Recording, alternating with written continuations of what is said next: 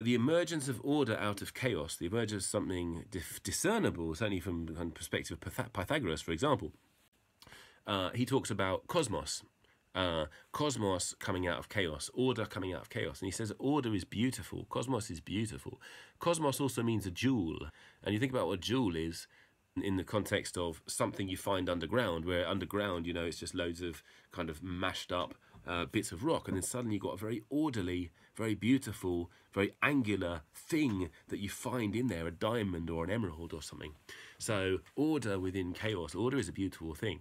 When order gets too tight, then you need to make fluid the fix. So it's, you know, a continual drive towards order, and you get the New World Order, and you get oppression, all that kind of stuff. So it's not an endless process, but generally the process towards more order is a good thing. So this idea of a discernible thing, right? Let me take an example of shells on the beach, right? Imagine on the beach there's all these shells and they're scattered around in a chaotic arrangement, and you take those things and you arrange them into a line. Now the word in Hebrew for to arrange something into a line, which is 3 letters, it's dalet bet resh dabar. That is the root of the word dabar or davar, and that means in Hebrew, in English, it means word, as in defined thing, and it also means thing. I think it's the only language where the same word is used for word and thing, which is really interesting, because if you think about where is that line, you know, you're looking at it on the beach, but a moment ago you had a bunch of chaos, and then you just arranged chaos into a line, as in you deburred it, and now you've got a thing, but where's the thing? Is the thing on the beach, or is the thing in your mind? You see what I'm saying? Right? What is it that brings together one shell, and the next shell, and the next shell, and the next shell, and the next shell? Right?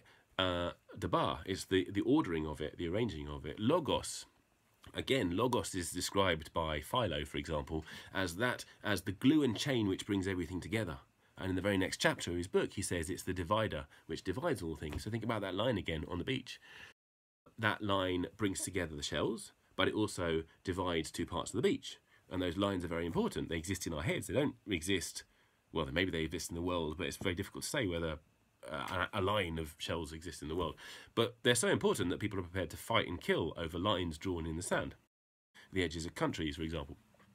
So this comes back to this question of where is the first thing. So, and God said, there's the word, let there be light. And there was light. So the word comes first. And then once there's a word for it, we can perceive it. And God saw the light.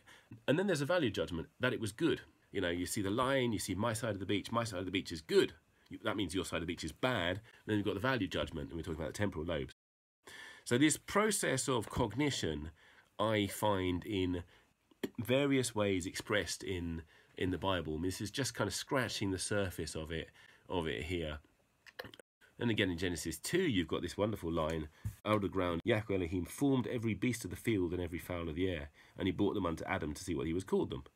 Why doesn't he name them himself?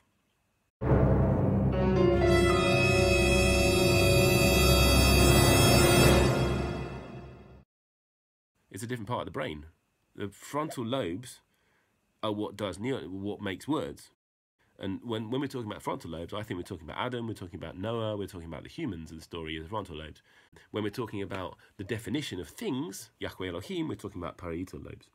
Then when we're talking about El Shaddai, all these different God names, you know, this gets quite detailed and quite involved, as you'll have read it in my book. But the different God names seem to, in many ways, map onto different parts of the brain, different processes of cognition.